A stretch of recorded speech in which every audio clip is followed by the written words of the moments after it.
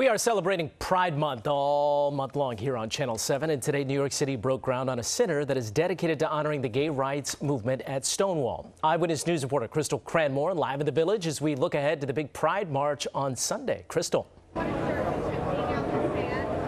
Good afternoon, Mike. Well, lots of excitement here, despite some dark sentiments from lawmakers here today about the Supreme Court's decision to overturn Roe v. Wade. Today was also about celebrating the progress that's been made in the LGBTQ community. Behind me, you'll find the new home of the Stonewall National Monument Visitor Center, right next to the Stonewall Inn bar. Now, Governor Kathy Hochul, Senator Schumer, and activists held a groundbreaking ceremony this morning to mark the start of this new chapter in LGBTQ history. The Stonewall National Monument Visitor Center will offer in-person and virtual tours and art exhibits for anyone looking to learn more about the fight for LGBTQ rights and the role Stonewall played.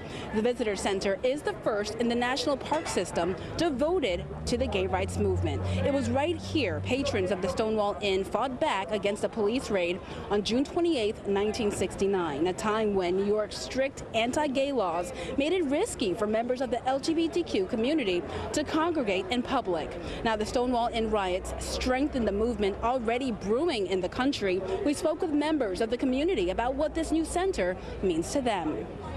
It's important that we have the Stonewall Inn as part of our long and powerful history, but to have a visitor center in a place for me that we could feel grounded, to welcome people and to remember our history and to formally have a space where we can have that. It's really powerful. My history is important to know where I come from, to know the people that have fought for me to breathe and be here, to have agency over my life. And there's still a little bit of time before folks can enjoy the center. It opens in 2024.